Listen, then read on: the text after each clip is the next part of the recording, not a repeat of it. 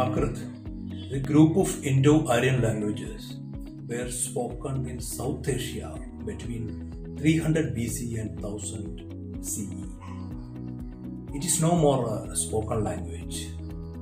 Scholars feel that knowledge of Prakrit is important to understand the history of Indian languages.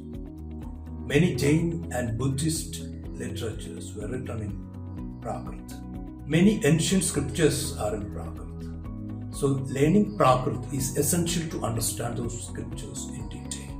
Sanskrit has a very close connection with Prakrit, but there is a huge gap between the scholars of Sanskrit and Prakrit.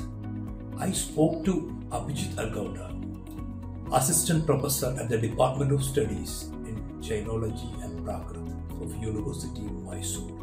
This is MT Saju. Please read the story on the federal.com.